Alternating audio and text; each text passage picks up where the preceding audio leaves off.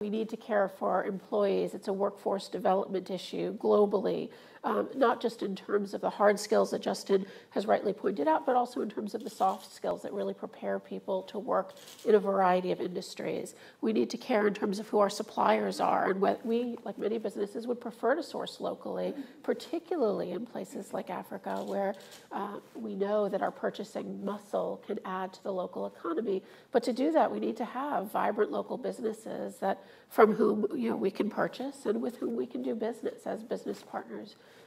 But most importantly, perhaps, we need to care because of our customers. If we don't have an educated populace, it's harder to have customers, no matter what your business is. And it's certainly true that business does best in a vibrant and thriving local environment. Education contributes to the stability of nations.